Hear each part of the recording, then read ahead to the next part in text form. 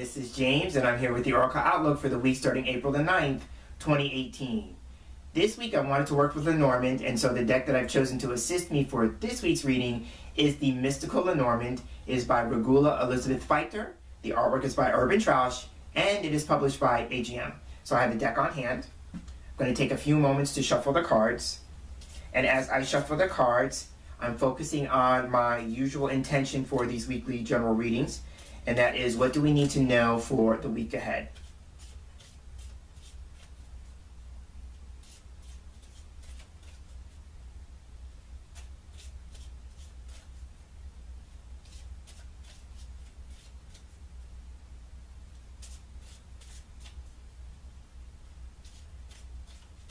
All right, so now I'm going to go ahead and cut the cards and fan them out. And so now I'm looking for 5 cards in the fan getting my attention, because when I work with Lenormand, I tend to do a line of 5. So I have 2, 3, 4. So now I'm looking for the final card, and there it is, card 5.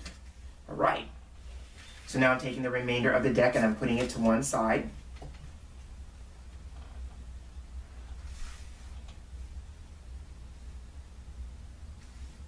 And so now let's start with the card on the far left and to see what is opening up in terms of the possible scenario being shown in the cards this week. So first card we have here is, okay, we have letter. So letter is a card that can represent written forms of communication. So I tend to look at this as paperwork, documentation. Lenormand, being quite literal, could represent an actual letter. I tend to look in this regard as the first card. It could represent, sending a letter out or sending some forms of communication written, right? So going with that, so if it's not an actual letter or something having to do with the mail, because in the visual, the letter is in an envelope, so it looks like an actual piece of mail. So there may be something having to do with something that is either going out in the mail or something that we're receiving in the mail. This week, that's going to be of some importance, but in this day and age, being what it is, we can also look at the letter card as maybe something having to do with an email or a text messages, because those are other forms of written correspondence. So again, this could be an actual letter, it could be a text message, could be an email, could also be some sort of document, some sort of documentation, some sort of paperwork, something of that nature. So if it's not an actual letter, it could be just some form of paperwork or documentation. So now let's take a look at the next card in the line, because it's going to offer us more about the letter card. So taking a look at here, okay, so here we have key. So if we go with the scenario that's being shown, if we go with the idea that the first card represents a subject, then the next card is going to be describing the subject. So here we have key. So could be saying to, like, some form of written correspondence is discovered. I tend to look at key as a card of discovery. Could also be some form of written correspondence is revealed. I tend to look at key as revelation. If we consider that key is a descriptor of the letter card, then this could be something that's important. This would be an important piece of paperwork, an important piece of documentation, some sort of written correspondence, that letter, that text, that email, that is important. It could also be like whatever this form of written correspondence is, whatever the paperwork or documentation is, it will contain some sort of answer or solution, because I tend to look at key as answers or solutions, right? So those are a couple of ways that we can look at the combination of letter and key. So now let's take a look at the middle card, because for me the middle card is always the central issue, right? So here we have, so here we have clover. Okay, so clover is a card that can represent opportunity. So for me, this represents good luck, it represents fortune, it could represent an opportunity, things of that nature. So if we go with the idea here that letter being the subject, here we have some sort of written correspondence, some sort of documentation about an opportunity. right? It could also be seeing too, like that the message contained within the letter or the written correspondence is something that's going to be fortunate. It's going to be good luck. Again, these are descriptors of clover, right? So there is that. Now it could also be, if we actually read the cards from left to right, here we have some sort of written correspondence, written communication. That would be letter. About an answer or solution that is fortuitous, right?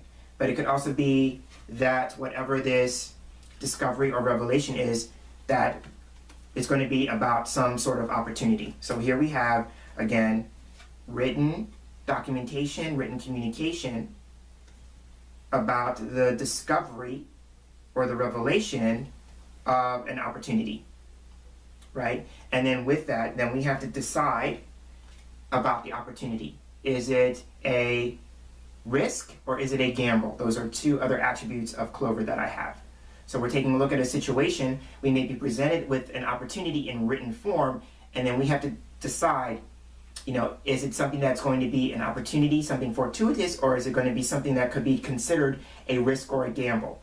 The only other thing that I will say about the clover card is that sometimes for me this can represent something that's brief. So this could be saying to like this letter that's going to arrive or this written form of communication, it's going to come briefly, which means that it will come within a short period of time, or that whatever the opportunity that is detailed in that written correspondence is for a brief window of time. Like the window of time connected to it is brief or short, right? So there is that. Now literally, if we go with the idea here that the literal combination here, if we sometimes go with the idea here that clover can represent, you know, some sort of games of chance. So this could be like a lottery, sweepstakes, and this would make sense too, because then this could be going with the idea that the letter card can represent, you know, something, you know, tangible, something documented, something, some sort of paperwork. And this could be, you know, some sort of a lottery ticket, you know, a lottery ticket. This could be a sweepstakes. This could be a scratch off, something, you know, of that nature. And this, but the clover would represent something small in nature in terms of like the monetary value, or like it's a bonus, or a sweepstakes, it would be like a small amount of money possibly coming in. So it could just be saying too, like somebody discovers that they win a small amount of money, right? They receive written notification or written documentation about, you know, some sort of winnings, and it's a small amount. So now let's take a look at what's on the other side of clover.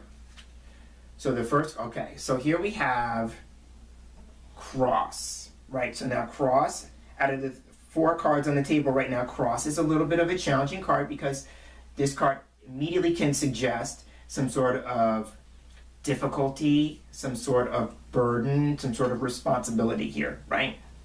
So if we go with the idea here that clover can represent some sort of opportunity, then the cross card could suggest like there may be some sort of difficulty that's connected to or attached to it, right? So this idea here is if the window of time is brief or short term with it, that might be what's difficult about it, right? Or that if there is some sort of risk or gamble attached to the opportunity, then that would be what's difficult about it, right? So there is that to consider, right? The only other thing here that would be, and this would be making cross maybe something more positive, is that this could be an opportunity that is critical or necessary for someone. Like somebody's receiving some sort of opportunity, and it's going to be a critical opportunity or something that's necessary, right? Now, a message here could be like it's going to be an opportunity that's going to be presented, and it may seem difficult, but the message here is about, it's also an opportunity to keep the faith. I tend to look at cross as a faith card, right? So it could be difficult, but it could just be saying too, like, it's also an opportunity for you to exercise your faith, right? So this could be about good luck and faith, if we go with that.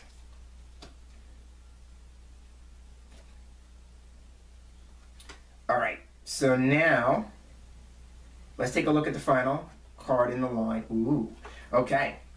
So here we have bouquet.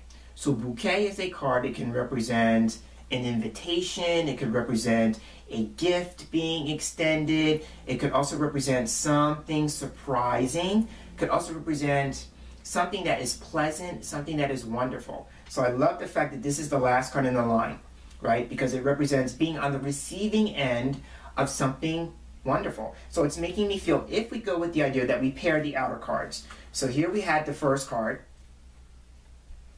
letter, right? Written correspondence, something in documented form, so some sort of paperwork or documentation. Then the literal pairing here could be, you know, an invitation in the mail, you know, or some sort of news or messages about an invitation, right? It could also be a surprise, you know, surprise message, you know, some sort of news or messages that comes our way, either the text message or the email, but it comes as a surprise, right? So I'm seeing that, but it's making me feel more about this idea about a possible invitation or something being extended, you know, in terms of the opportunity, with Clover being the middle card, the opportunity. It's going to be something pleasant, something wonderful, something of that nature, right? But I'm seeing that as, you know, the possibility that the invitation could be in written form, right? So now, if we go with the idea here, because bouquet could be describing cross. So if we consider cross to be something difficult, something that's a burden, it could also be suggesting to, like, the burden comes as a surprise, or that the difficulty comes as a surprise, this kind of thing. It could also make me feel too, like, whatever the opportunity is with Clover, that there may be some responsibilities here that come as a surprise, because we go with the idea here that cross can represent responsibilities. So there could be saying too, like, there may be some sort of responsibilities that we're not seeing in the moment attached to this opportunity that come as a surprise, right? So, but I'm thinking too, like, if we go with the idea here, like an opportunity for one to exercise one's faith or keep the faith, then if you do that, if you consider keeping the faith, then this could be with bouquet, at the end, suggesting a very pleasant and wonderful outcome, right? So I'm seeing that. So let's sum up the cards again, because another thought may come to me in the moment. So again, we start off with letter. Letter represents written forms of communication. So this could be an actual letter, it could be a text message, could be an email, some sort of paperwork or documentation, right? Then following that, we had key. So key could represent that this message is discovered or revealed, or that it is important to some degree, right? Or that it's going to contain some sort of answer or solution, right? And then we move to Clover. Clover is a card that represents opportunity. So what at the center of this, or at the focus of whatever this important documentation is, or this important message is, it will contain some kind of opportunity, something that may be fortunate, something that may carry with it a sense of good luck.